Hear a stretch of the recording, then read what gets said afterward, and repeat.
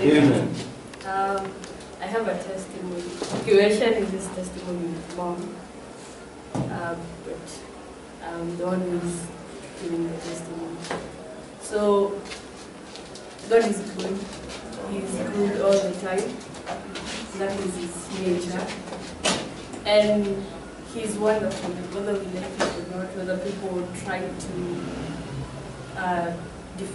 deny the fact that He is good. He will always be good, and we should be thankful.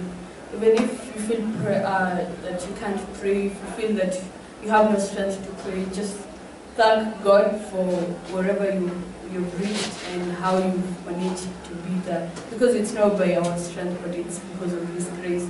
Remember, you cannot pay enough to get the oxygen that you get. You cannot pay to breathe the way you breathe. It's by His favor and grace that we breathe.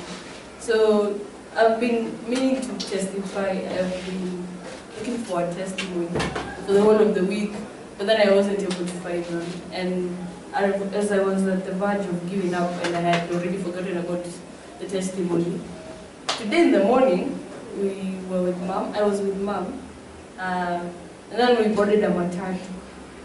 So as we were seated, Rajili Sambaza kama gari imejaa unakaa. So that's where I was seated. And next to me, there was this young lady, a teenager, I presume.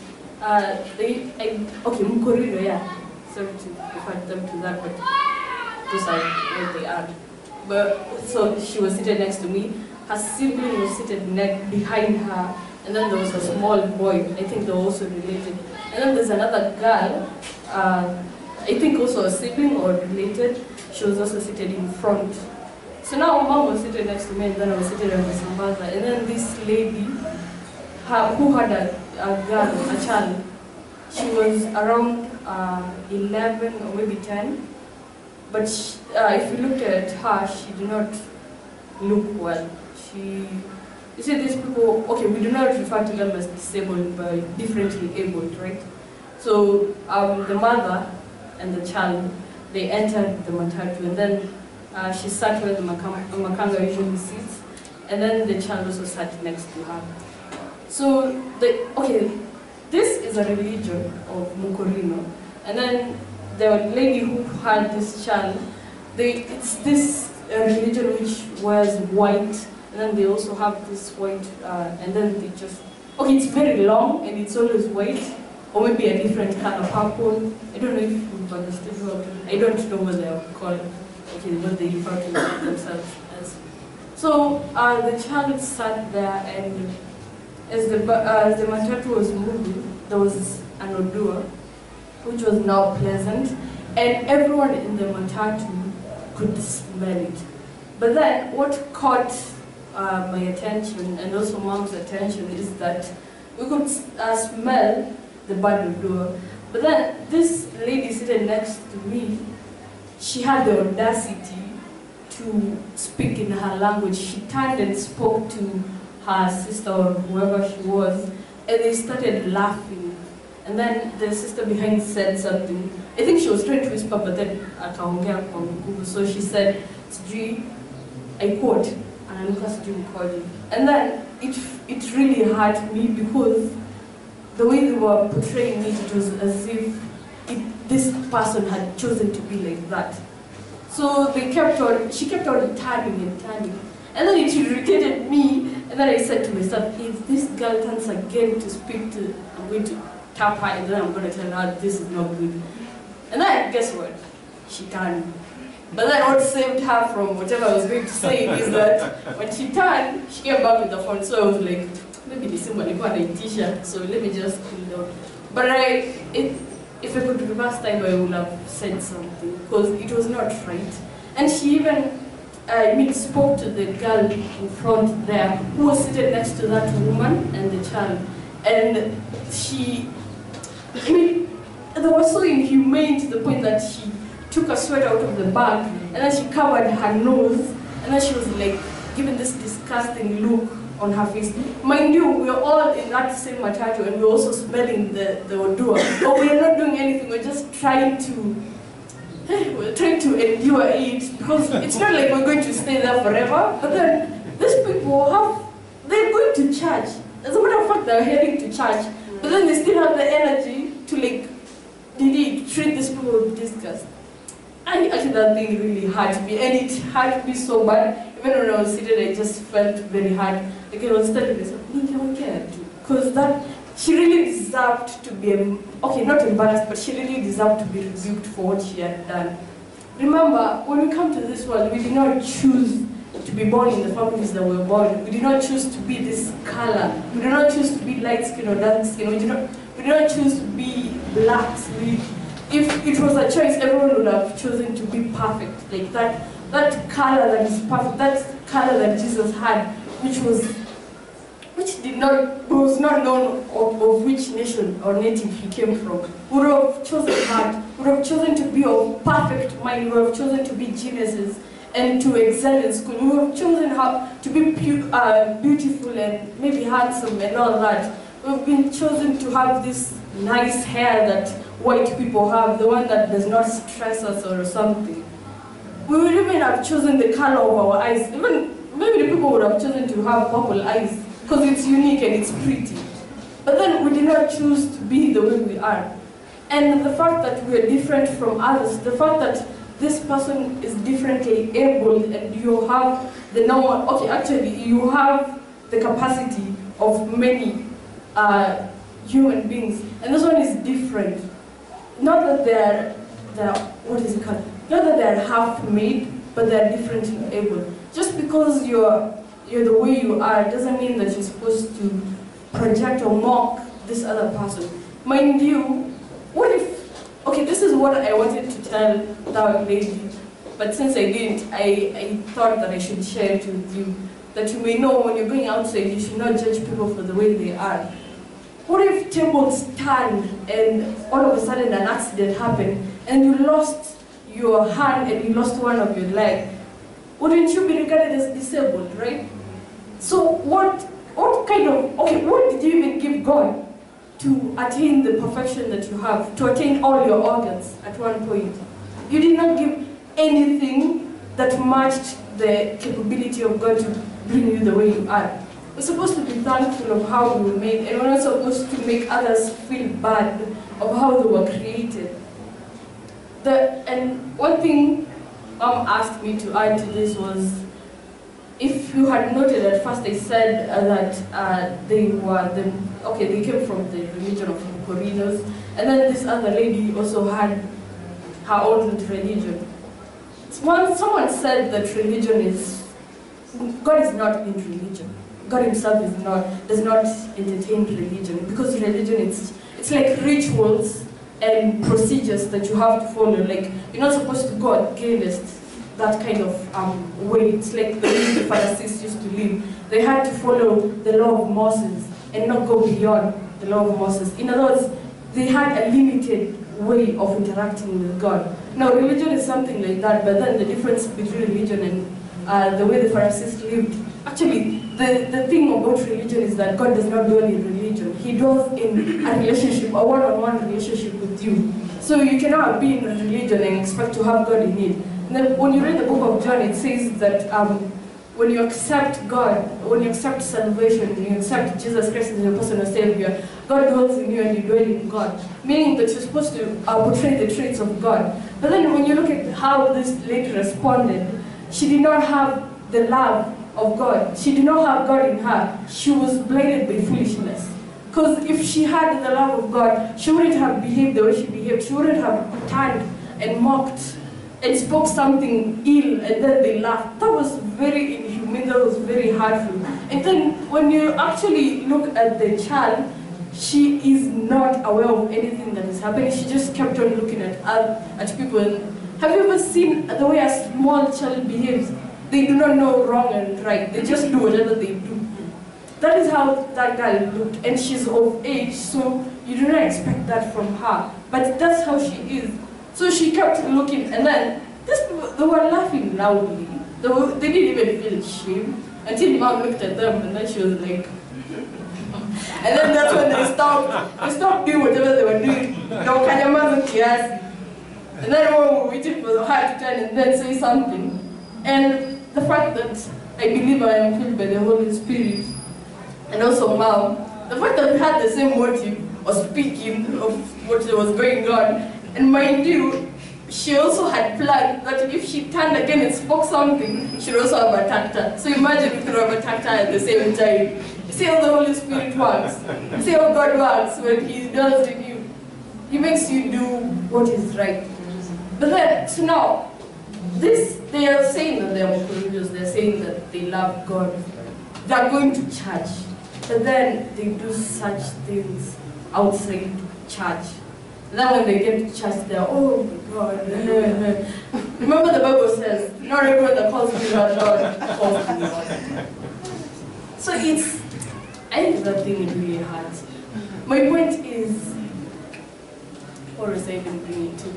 Okay, I was talking about the way the religion is. You see, where God does not dwell, it's just humanistic behavior. And not even just humanistic behavior. The fact that you think you have the knowledge to do whatever you want because it's a free world, so you do whatever you want. Mind you, there's someone who is waiting for that judgment today. You know, the one thing that I learned from whatever that incident is, I pray that the grace of God finds her and that she may know that whatever she did is not right. Whatever I learned from there is that all these people, the Mukorinos, those ones who wear white, other religions, other people who tend to say that they worship God, they're all regarded as Christians, right? They're not regarded as Muslims, they're not regarded as Buddhism or Hinduism and all that. They're all put under the category of Christianity. And the fact that they're put under the category of Christianity, they tend to identify the name of Christianity.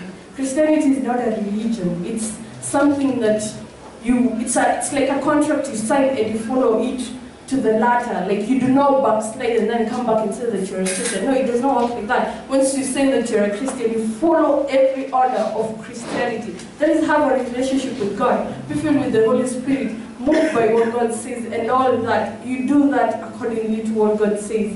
So now, if these people have already attained the name of Christianity and all that, that makes all Christians, it's something that we learn in psychology, whereby when someone picks a truth, a small truth of something, and then he makes that small part the whole of it.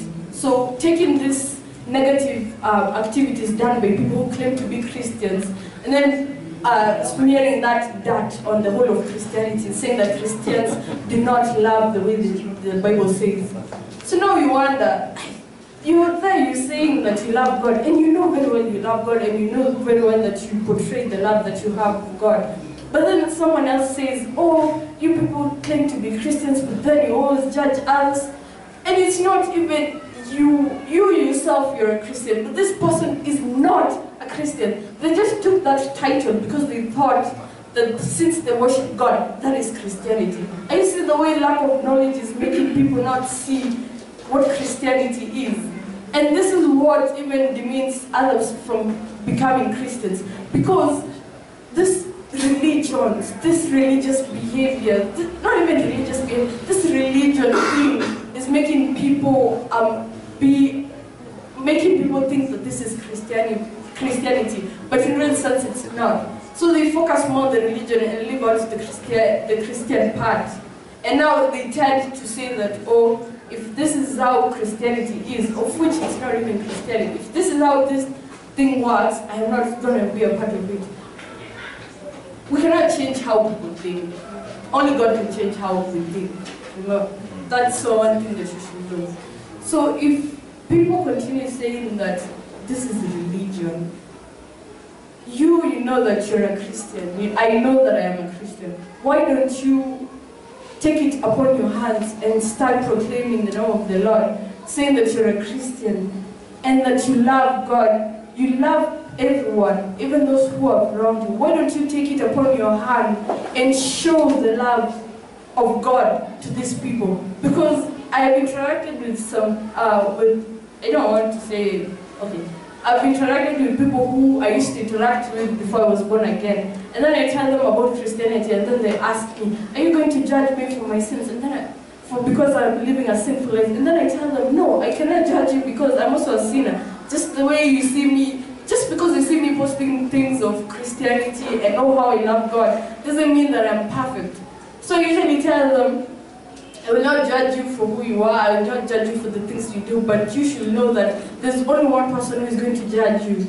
Like, what I felt from that is that people tend to think, people tend to shy away from knowing God because they think that you're going to judge them.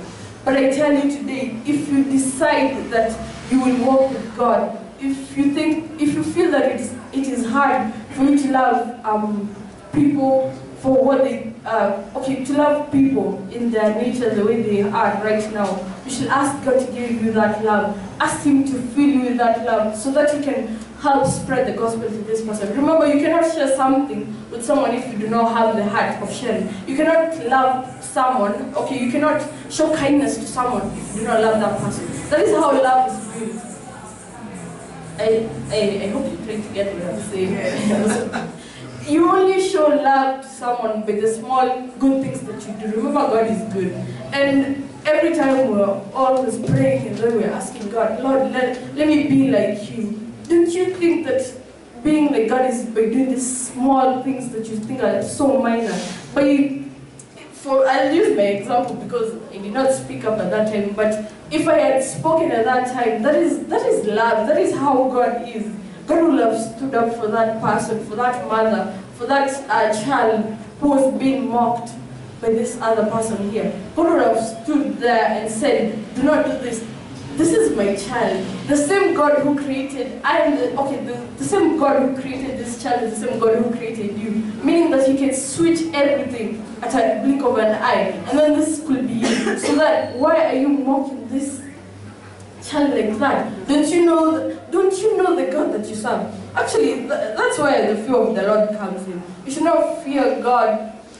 You should not fear going to the presence of God, but you should fear doing some things. Meaning, if you see someone who is differently able, and then you find yourself wanting to mock that person, hey, you should think first.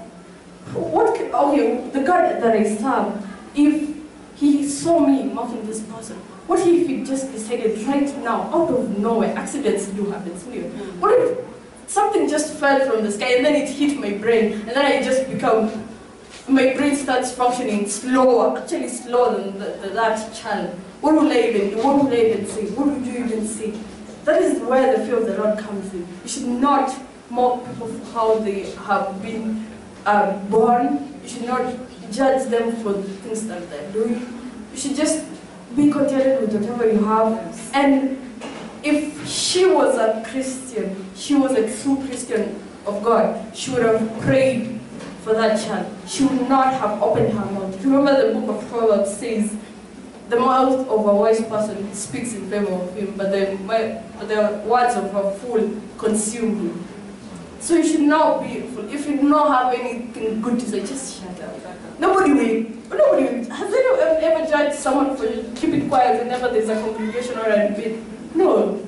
So why then would you even speak out to something that is now making sense to gain? Remember, mind you, when she mocked, when she said whatever she said, because she said it with her own language, so I wasn't able to understand. Whatever she said to her sister, it made her sister laugh. Like she felt contented with the laugh of her sister. Like she felt good that she had made her sister laugh.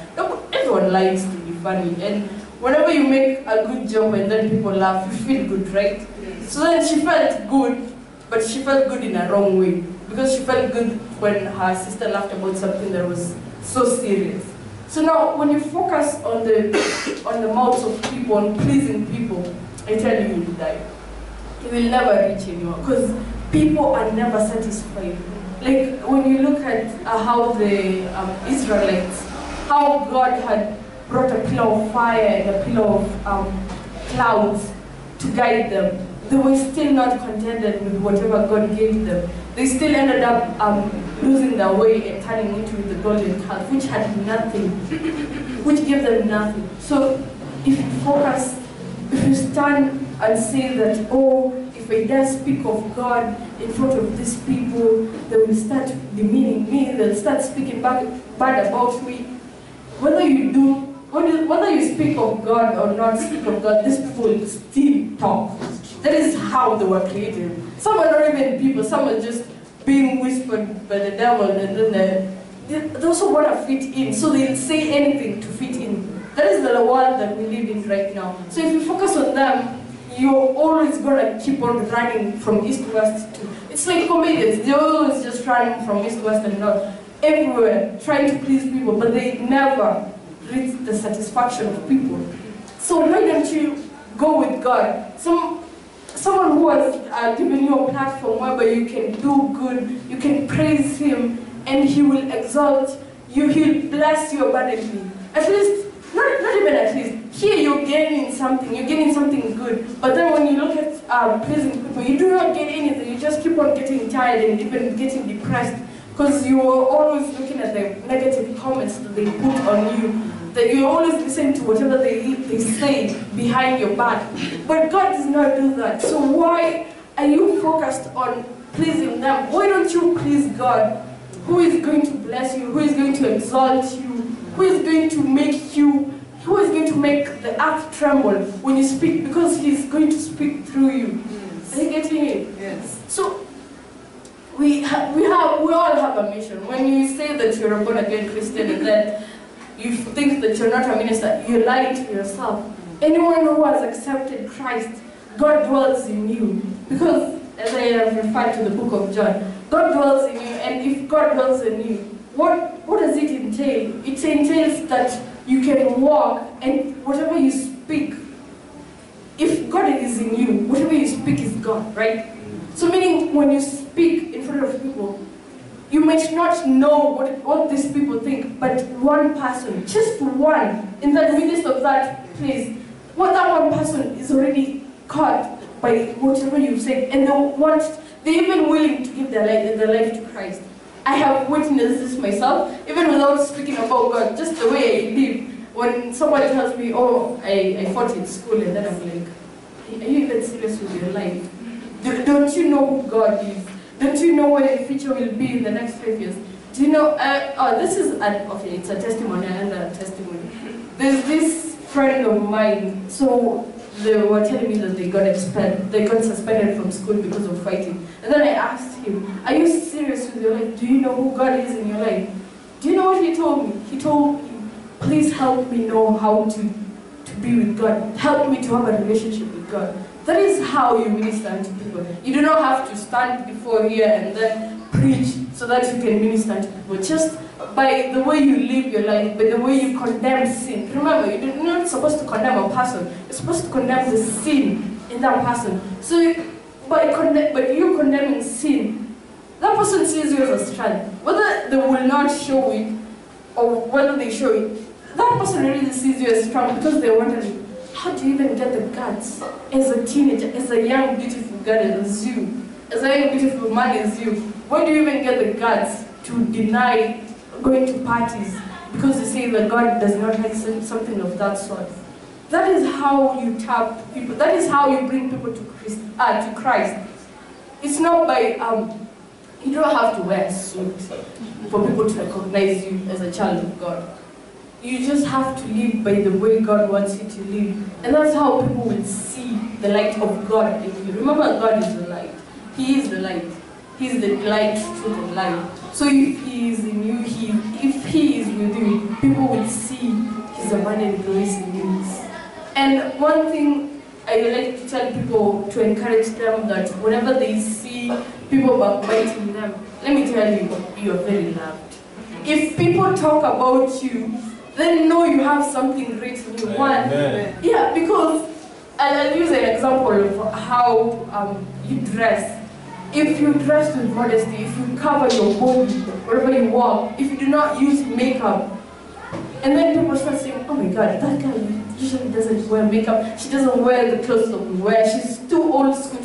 Nah, they are very jealous. They're literally portraying their imperfection on you, because they want to belong, so they use makeup, so they dress like half naked. so that people will recognize them. But you, umejifunika, umekosa kujipaka marangi uso, but they still recognize you. Don't you see that that is God's grace in you? Because why are they noticing me? And I'm not even dressed like them. Just why? Like, what did they even see in me? They saw your strength and they're trying to pull you down. Mind you, just because they spoke, you're not supposed to respond. That does not concern you. You just move forward. They'll just keep talking. Some will even change. Some will just keep on talking until they're old. That's when they'll realize, wow, I should have listened to this girl. I should not have said anything bad about this. Remember, in Isaiah chapter 54, verse says that the Lord will never shame you, He'll never humiliate you. But the devil will always, I tell you, he will always make sure that you fall under the category of humiliation. I have witnessed this personally, and I have seen this happen to people who deny God's presence in their life. I have seen the way they live. I have seen the way the devil always embarrasses them, and then he still has the audacity to confront them to come to him. And they still fall into that. Why? Because they think that they value worldly pleasures more than they value God. And I tell you today, these things will end. It will end. Actually, if you focus more on God, you will come to realize God fills you with wisdom and knowledge, and you find to understand that these things are even nothing. They're just a waste of time. Because they will, mind you, I'm in university, right?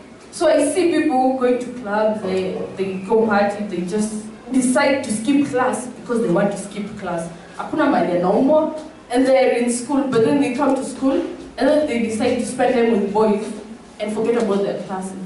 And then when the results come, this is grace of God. I refused to be a part of them, right? Do you know what God does? Sometimes when we're nearing exams, someone texts you, you don't even know them, and then they're like, could you help me understand this? I did not understand this class. I chose to not be a part of them.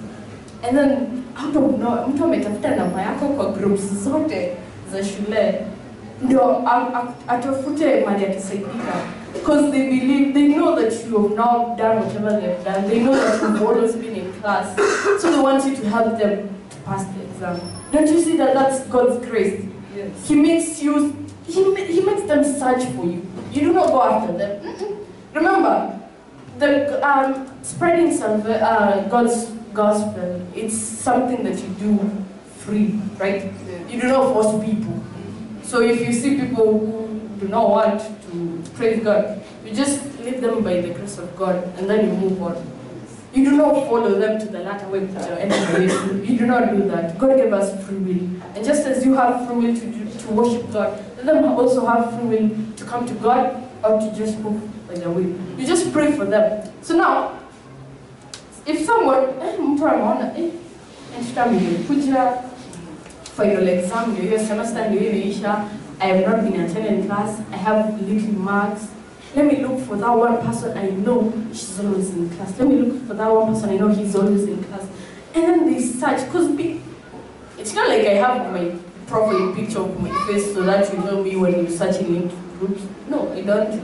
So then, how did they find me? Like, it's just wonder, like, how do they even know you exist? It's just God's grace. Like, when you focus on God, He will always exalt you. When you focus on preaching His word to anyone, anywhere, wherever you will be, if you just focus on doing that and excuse these other mishaps, or for whatever they come, even if they mean it, you don't even comment, you don't even react to it, you just look at them and you just move. If you do that, I guarantee you, wonders shall never end in your life. Like, you'll just be giving you continuous testimonies. So, my point is, the fact that I failed, let me not say failed, because it is God's will that whatever happened, happened. I pray that it reaches her, that she knows whatever she did was not right. But the fact that that happened, I got a testimony today, I had been searching for testimony and it was not coming, but then God delivered it last minute, so it came. So now, let me just focus on portraying what I learned from that. And may you always stand by God. May you continue. Just that one word of God did this to my life. God has done this. God is like this. That's one teaching. That is how you spread the gospel. There's no other way to start. There's no other way to explain how God's grace works. If you just allow Him to speak in you. Because His word says that if He's in you, then you are also in Him, meaning that it will automatically flow. I will testify that I did not plan to say whatever I have said like this. I had already arranged mine, but then God also had another plan. So I pray that you have been blessed by whatever the Lord has talked to you today, and may you stand for God. May you not care what other people think about you. Just say what God has told you to say. You just say it and you believe in Him. And also, the book of Galatians says, lest you find your brother in a mistake, correct them with the utmost gentleness. And you also be careful lest you be tempted to commit sin. So just be gentle with the way you speak to people who are doing wrong. Correct them with utmost gentleness. Just in the way your teacher used to correct you in school. Pole pole. Pole pole. Thank you and be blessed. Amen. One testimony that I have. It was last year on December. Alafu kulikuwa na karatasi kadogo, kulikuwa na ina powder ingine inakaa kama chumvi, glucose, ilikuwa ilikuwa hapo kwa nyumba. Tukaangalia, tukashangaa hiyo ni nini. Sasa juu vile watoto nilikuwa dogo nakuanga curious. Nikajiuliza hiyo ni nini. Nikaenda, nikachukua, nikaonja kidogo. Alafu nikauliza, Mama, inaitest kama glucose. Na akaniambia, umekula dawa ya panya.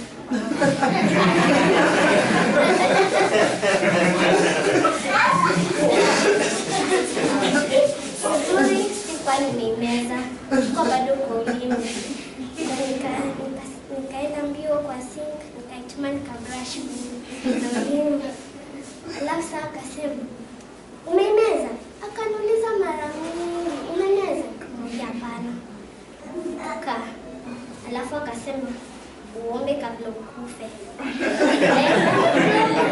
Tukafika usiku, nikakaa, kabla nilale, nikaomba nikasema, Mungu, usiniache nikufe kabla time. Sasa nikaenda, nikaomba, nikamaliza, nikalala. By the grace of God, asubuhi niliamka, Mimi yangu ni kushukuru Mungu na kushukuru kanisa in jumla. I thank God because He saved my dad. Alikuwa ameenda for some procedures. He had to be done a prostate surgery. And before that, nikiongea na yeye, nilikuwa nashinda nikimwambia, unajua Mungu ako na wewe. Ananiitikia tuenda juu, Mungu atakulinda. Ananiambia So nikamwambia usijali, wewe eka imani yako kwake na tutakuombea, tunaendelea kukuombea. So he kept that in his mind. So before that nakumbuka akiniambia, naenda hii surgery lakini unajua tu hali vile inakuanga uko kwa theater. Nikamwambia usijali, kila kitu kitakuwa sawa. So after the surgery akarudi nyumbani, nikampigia tena akaanza kuniambia, Mungu unajua Mungu bado kwa naye. Anaambia naamini kweli Mungu ako na mimi. Hiyo tu ndio alikuwa akiniambia, naamini Mungu ako na mimi. So I thank God for that, and I thank God because he was able to at least kurudi nyumbani sahi hapo kwa boma yake akinurse his wound, but anaendelea vizuri. Tunaendelea tu kumwombea apate nguvu zaidi. So nashukuru Mungu kwa maombi yenu yote. Barikiwe.